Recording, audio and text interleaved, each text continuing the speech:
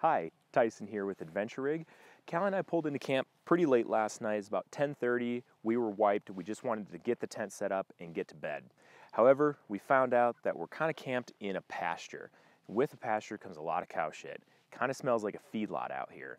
Even with the smell, still got a great night's sleep thanks to my Therm-a-rest NeoAir Trekker SV Sleeping pad. Now I'm coming off of a pretty old Therm-a-rest pad, probably about 10 years old.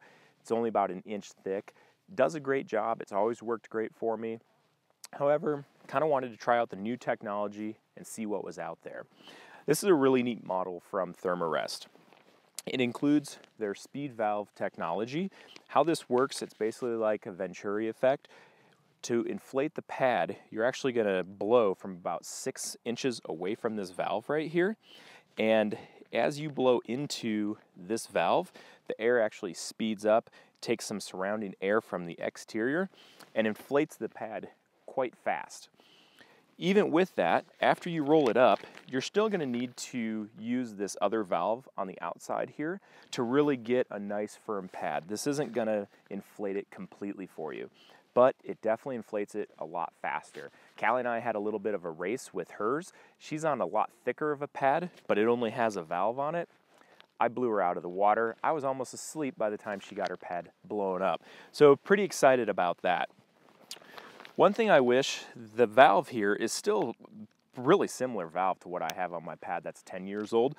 I'd love it if this was more of a one-way valve somehow, so that as I'm blowing it up here, the air's not wanting to rush back out as I'm trying to push it in.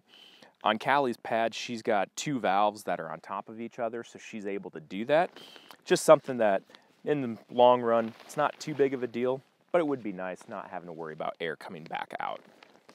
Another nice feature about this SpeedValve is how fast the air comes out of this pad. If you're laying on the pad and you open this up, it's going to deflate in about 2 seconds. I mean, all this air comes rushing right out of it. Now, the top of the pad is a little bit thinner of a material than what they've built the bottom of the pad out of, so they still keep it relatively lightweight. I mean, this is the Trekker model. They have a model that is even lighter than this one if you really want to go light and fast. But for what Callie and I are doing, this is the perfect model for us. Still rugged, that we're not going to tear it apart on the motorcycles or anything. Those motorcycles kind of beat the crap out of everything. Another nice feature that I like about this pad is the shape. It's still a relatively wide pad. I slept on Callie's at one time. Hers is about the width of her sleeping bag. Literally, if you put your arms down, they both fall off of the pad. It's not very comfortable to me. Callie likes it a lot. I don't, but this one really suits my fancy. I can roll all over this pad. I'm still on the pad. I'm never falling off. I love the width. With the sleeping bag I have, made by Therm-a-rest also, it's got the Synergy Link technology. So it actually has a couple straps on the sleeping bag that will strap around this pad to keep everything connected and you're never falling off. However, you don't need that sleeping bag to have this pad. It's just great to have the two together. They work awesome.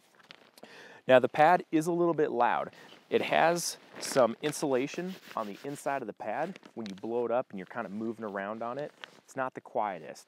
Callie has told me to stop moving around. I kind of move around a lot. Keeps her up. Just another thing to make note of. Again, this is the NeoAir Trekker SV made by Therm-a-rest. It's a great 3-season pad to keep you warm and comfortable on all your adventures. Thanks for watching. I'm Tyson with Adventure Rig.